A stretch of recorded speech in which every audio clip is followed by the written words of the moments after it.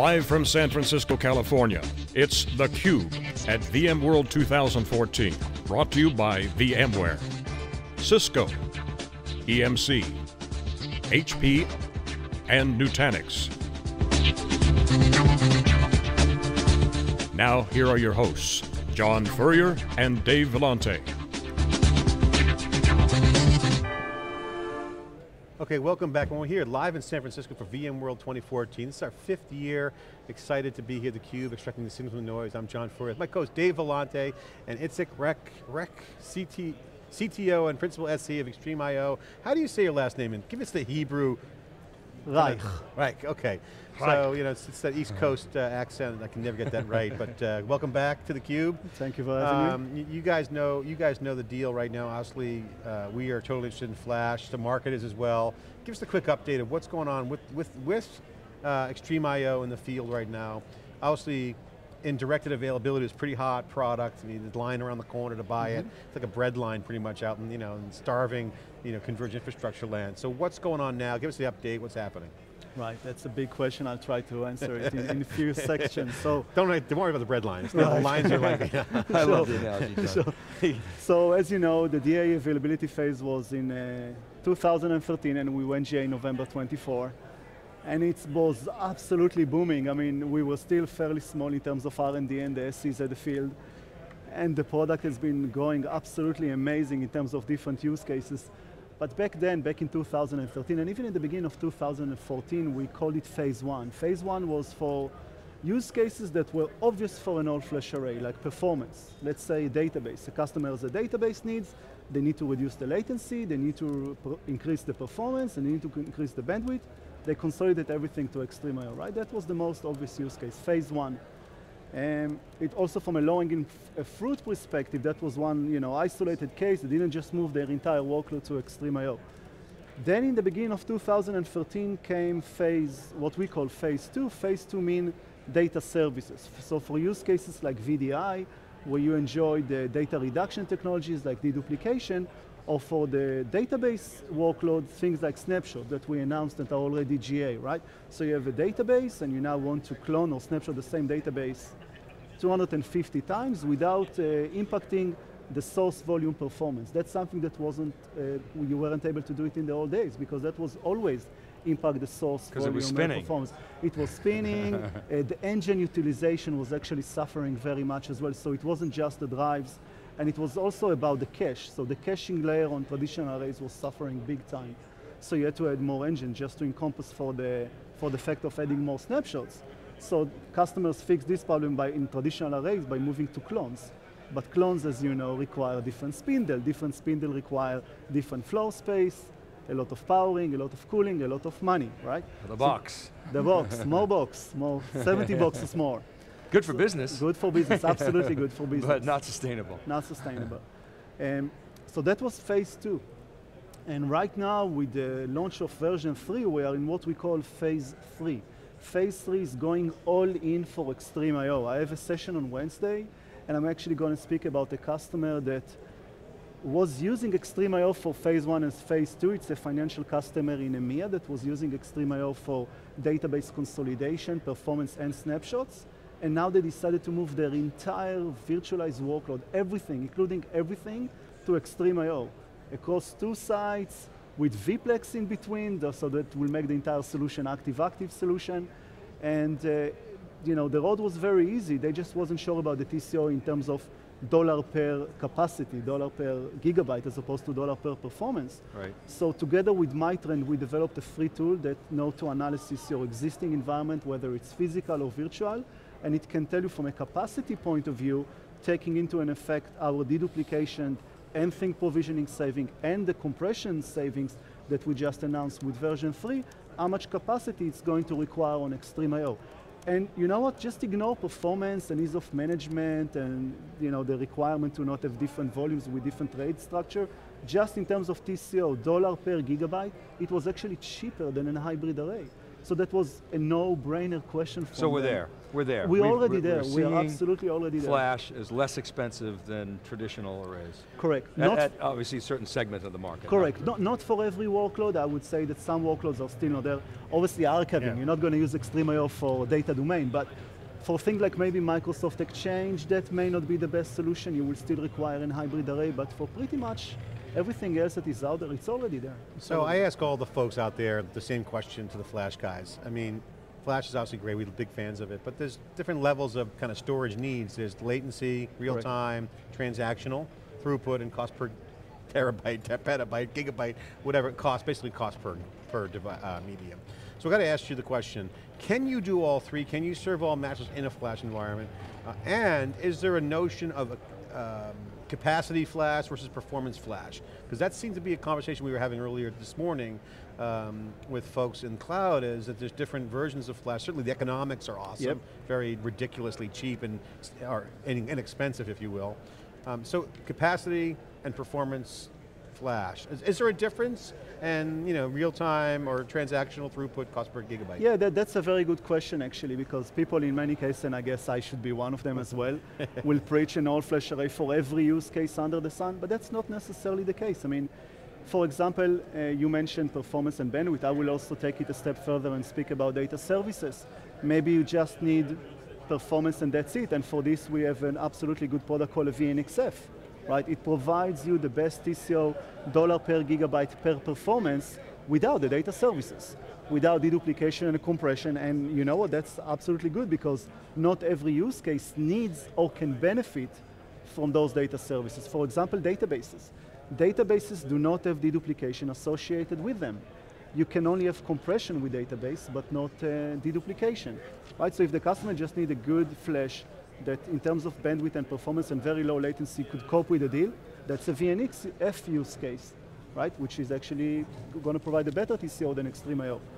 On the other end, if you are looking for other cases, right, that require compression, require deduplication, and I would say probably the most important aspect is the scale out mechanism, which none of those hybrid arrays, including our own hybrid arrays, then XtremIO is the right solution for you, because then you have building block that scale with both the capacity and the performance. By the way, that's another point that I'm going to speak quite a lot about on Wednesday. Some vendors out there tells you that you just need 2 engines and that's good enough because nobody needs 1 million IOPS. Well, they need to speak to my customers because I'm actually at the field all day long and they need 1 million IOPS. Even if they don't need them today, they will need them in the future. I'm always using the same analogy of an iPhone, right? What was wrong with iPhone 3GS? I mean, what device are you using? Right? iPhone, of course. iPhone, but you're not using the iPhone 3GS, right? No. Why are you using iPhone 5 or iPhone 5S? Because the moment that Apple bring up a new device to the market, the developers immediately know to take advantage or to abuse the hardware and write and code new application that will take a benefit and take advantage of the new hardware. And the same thing applies for XtremIO. So we were talking before about snapshots. So up until now, customers were using maybe 2 or 3 or 4 snapshots a day. But now they can use 20 or 200 snapshots a day, right? Because there is no penalty on the system itself. Well, my old iPhone was so much faster than my new iPhone because it wasn't doing anything. There you go. So will we see the same thing in data centers? Exactly. When iPhone came out, it was locked, only web-based application, but now everybody can write application into the iTunes Web Store. And that's exactly the thing with XtremIO. That actually leads me to another point. We have a free plugin at EMC called VSI, Virtual Storage Integrator. It's a free plugin that sits on vCenter and gives you the capability to view information from your storage array, provision volumes from your storage array. See, in the context of XtremIO, it knows to take, let's say, a master image in the use case of VDI and clone it thousands of amounts of time. And we said, you know what? Why do we even want to mess with cloning? Although we support Xcopy and it's all done in metadata and memory and it's 10 times faster. Why should we settle for 10 times faster? We can use snapshots, which are immediate, right? And we can make it 1,000 times faster. So now customers are actually using this plugin that was originally meant to be used only for VDI, for snapshot-based VDI VMs, and they're actually snapshotting their server, virtual server workload, and taking advantage of the system itself. That's again, a thing that a customer actually educates us about the potential of the array itself. I want to talk a little bit more about snapshots. So we had Avishek on before, and he was saying, you know, the whole architecture matters. You guys are Yeah. big on that, and you know, I'm starting to believe you really believe that, and so I'm now looking with for, customers that are looking for- actually right, using it. So I'm yeah. looking for more proof points. But so, he basically, he chose, I said, let's give me an example. And of course he chose the inline dedupe, which is, you guys have used a lot. And he said there are many, many others. Snapshots seem to be something that is interesting for customers. They're finding new ways to use snapshots. So I wonder if we could talk about that a little bit from two perspectives. One is the architecture, because Avishek's point was, no, we've designed this feature set specifically for Flash. And I said, oh, your competitors could say the same thing. He goes, well, and let me give you an example. And they are saying the same thing. So he took inline dedupe as one, and he said many, many others. So I wonder if we could talk about snapshots. How is the implementation of snapshots different for the all-flash array for XtremIO than it would have been for, let's say, legacy systems and maybe competitive systems, and how are customers using snapshots in new ways? Right. You've touched on though, but I really want to dig into this a little so that's a great question. So first let's talk about the architecture from an eye level. So let me tell you a secret, Dave. So for us, snapshots are just a volume. We don't have a concept of a snapshot. Yes, you can create a snapshot in the system, but it's just like any other volume. It will look like a camera, that's what makes it a snapshot. Yeah. For us, snapshot really means that it's the same data as the original volumes, and because it's like this, because of our content addressable storage architecture itself, when you create a snapshot, you create a volume, and you don't consume any capacity on the array itself, and you do not also consume CPU cycle from the array itself. That in itself is a huge value, because on traditional arrays, every snapshot are tightly attached to the volume of the parental volume itself. That kills the CPU utilization, the engine, right? And that's causing customers to either buy more engines or more controllers on their price to pay. hybrid array, exactly, or just forget about it, because they don't want to affect their parental source volume performance and go with clones, right? But clones require different spindles require much more power, and which of course, eventually will lead the customer to say, you know what, I'm only going to have maybe 4 clones a day. That's it, because that's what I can sustain without killing my source volume performance. What we are now seeing is that the question is not how many questions can we deliver, but rather how many snapshots do you as a database administrator, for example, want to have. So for example, we have a customer in Scotland, a financial customer, that's now running hundreds of snapshots almost every day because there is no penalty on the array itself. Another use case will be actually virtualized environments. One of our companies that we actually allow to use is Amdocs as a reference customer. You know Amdocs, right? Sure, so yeah, of course. They deliver service for their billing local customers. company for you, right? Local company for me, correct. So their use case was, we are using vCloud Director from VMworld. We are provisioning a VApp, which is a logical container that contains many VMs running the same business logical entity, let's say SAP, for example. Right. And every change that we are uploading to the system needs to be represented as a new VApp, right? That will kill an hybrid array, or should I say a traditional array, because every one of these clones will consume more power from the CPUs, more capacity from the array itself. With us, they don't pay for it at all.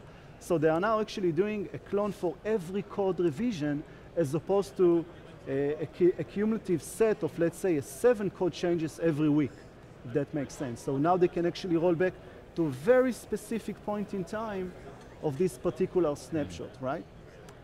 That's one thing. The other thing that is interesting for us in terms of the snapshot is that one of the traditional problems with traditional snapshot is that the hierarchy. If you create 1 or 2 snapshots, that's okay, but if you create, let's say, 60 snapshots, and you are querying data that reside on the parental volume, the traveling, the seeking time, even on Flash, will take a lot of time, right? To find its way from snapshot number 60 to the parental volume, which is number 1.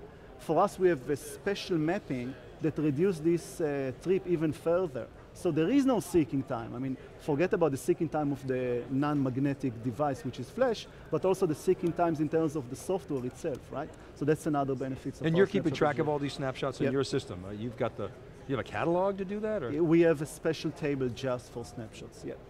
Interesting. Yep, very. So what's the disruptive technology coming in Flash? What's next? What's the big deal next? I think, again, it's a good question, but it really depends who you ask, right? For me personally, my background is not even storage. I'm a VMware admin. I've been a VMware admin for, I guess, the past 12 years.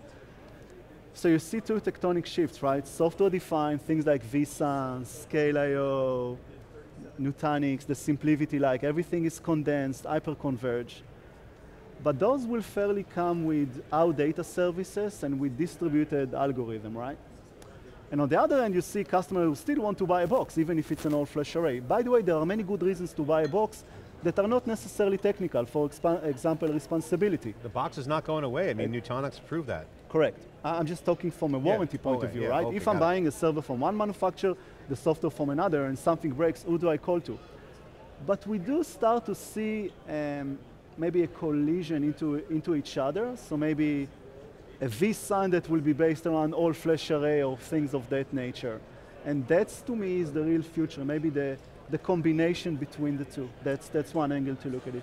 It's great to have you on theCUBE. Appreciate it. The impact of Flash on virtual servers, databases, virtual workloads. That's your session. Thanks for sharing theCUBE here. Thanks for having me. Getting all the data, find out who's got what in the converged, hyper-converged, end user computing, journey to the private cloud. We're all here. This is theCUBE, getting the data, sharing that with you.